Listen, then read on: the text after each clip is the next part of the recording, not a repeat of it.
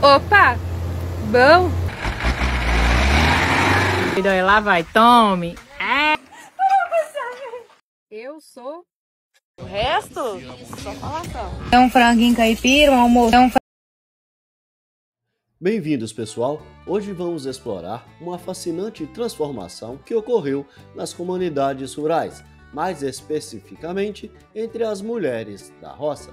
Antes vista apenas como trabalhadoras rurais, hoje elas se destacam não apenas pela habilidade no campo, mas também por uma incrível evolução no estilo de vida. Para quem acha que na roça só tem aquelas mulheres desarrumadas, com lenço na cabeça e vestido de chita, pode atualizar seus conceitos, viu? Pois você está muito atrasado. Prepare-se para conhecer as diferentes facetas mais modernas das mulheres do campo.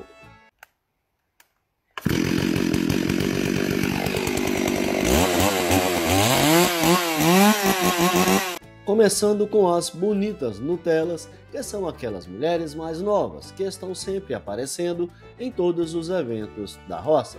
Mas quando o assunto é trabalho duro, elas somem. Morando na roça, essas mulheres se destacam por sua delicadeza, sempre bem arrumadas, como se estivessem em plena cidade.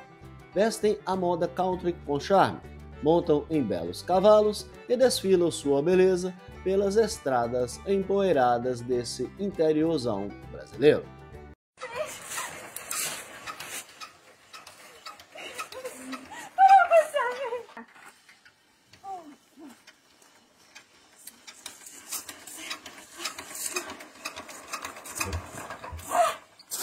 Agora vamos lá.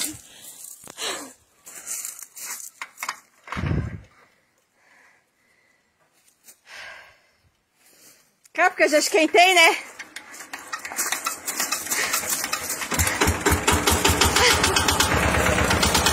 Eu vi na internet esses dias uma nova forma de botox. Vamos ver se funciona.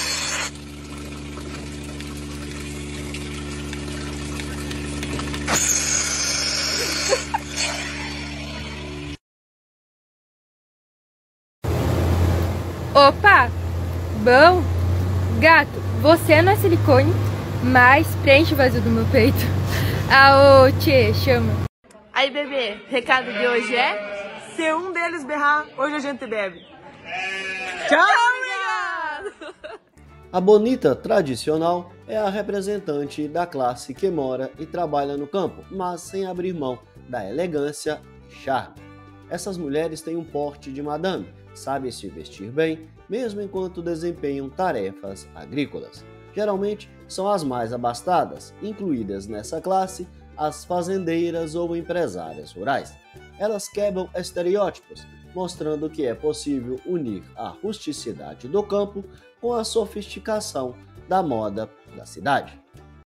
Para esse povo que acha que a gente mora no interior e não faz academia. Quem disse que não, só que nós não precisamos de equipamento, né? O negócio aqui é estrada de chão e caminhar, né? E olha aqui, ó. Que vista mais linda. Bom, gente, eu realmente não ia manifestar, mas já que o assunto é política, eu queria dizer, eu sou um bom partido. Mulher pra casar tá aqui, gente, ó.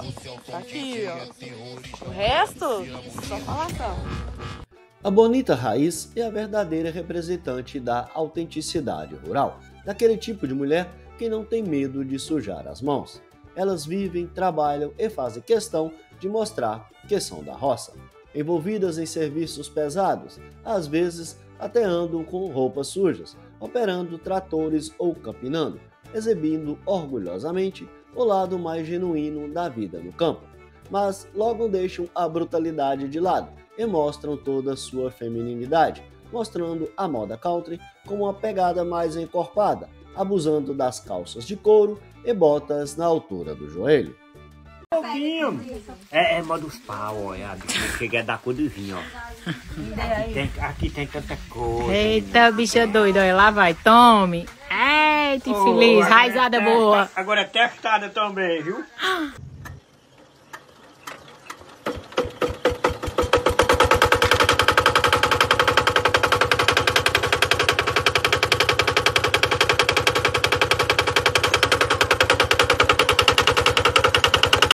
quando me perguntam por que eu demoro tanto para responder.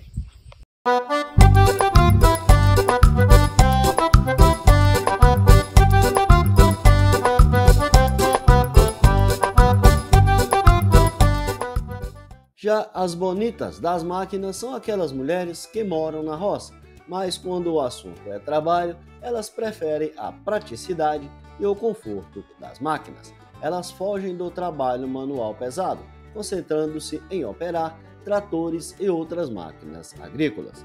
Para elas, o empoderamento é tudo, demonstrando que as mulheres podem dominar até mesmo as áreas tradicionalmente ocupadas pelos homens.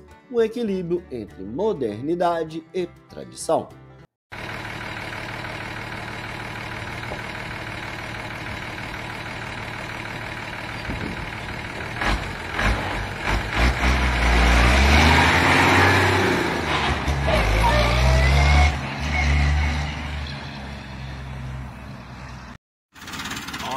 Minha tratorista passando a porteira, cagando de medo. E lá vai ela, hein? Ó, olha a cara dela. Dá uma olhadinha pra cá. Olha, não é que passou? Por fim, temos as blogueiras rurais, mulheres que vivem na roça, mas têm uma presença digital marcante.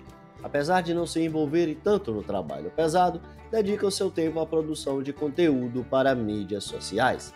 Sempre bem arrumadas, elas compartilham a vida no campo, provando que a beleza rural também pode brilhar online.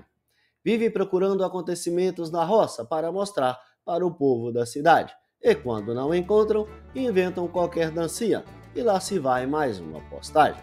Muitas já viraram até celebridades e melhoraram muito de vida, adquirindo carros, bois e até fazendas. Pessoal, e hoje eu vou dar uma dica de ouro para vocês. Vem pelo SBT, porque isso a Globo não mostra. Então, gente, eu sou de Vargem Grande, Minas Gerais. Sou mineira, gente. Moro 6 horas mais ou menos de Belo Horizonte. E bem interiorzão. Boa noite, meus caipiras abençoados. E a musa dos animais também faz doce, tá? Tô aqui fazendo um doce de leite aqui pra nós. Sabadão, né? Boa noite pra vocês. Fazer um franguinho caipira, um almocinho aqui agora, pegar um tomatinho, gente. Isso aqui é riqueza, viu? Pensa o tanto que eu gosto. Gente, a Carolina tá com a Baby aqui. Carolina, mostra a Baby. Fala oi. Oi, meu amor. Fala oi, pessoal. Oi. Fala oi. Fala oi. Menina, na roça. Essas novas bonitas da roça rompem com estereótipos e demonstram que a vida no campo pode ser uma mistura de tradição, modernidade e reconhecimento social e financeiro. Cada uma delas contribui para a diversidade e riqueza das comunidades rurais, mostrando que a beleza vai muito além da aparência. Espero que tenham gostado de explorar essas diferentes facetas das mulheres do campo moderno. Obrigado por assistir e até a próxima. Estamos aqui no butiazeiro, viemos tirar uns butiá para comer, porque tem que aproveitar porque é 3 dias, cai tudo no chão e já apodrece. Ou os passarinhos comem tudo.